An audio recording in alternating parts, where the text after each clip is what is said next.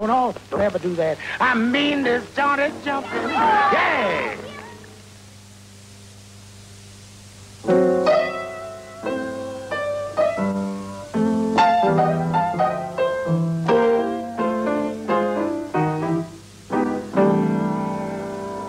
I've got it bad and that ain't good. I think that was sung by Ivy Anderson with Duke Ellington. Right, it was great. She did great on that one.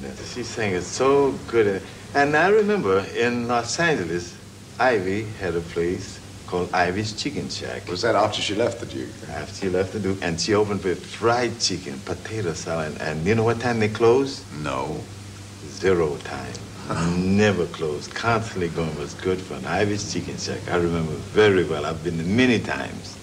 Unlike many of the great jazz singers, she didn't have to emerge from a very rough background, I think. No, because she studied from class. Her family, she come up very classy and dignified.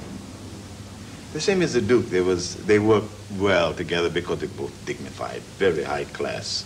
Yeah, they're great artists. Oh, super extra, beautiful artists.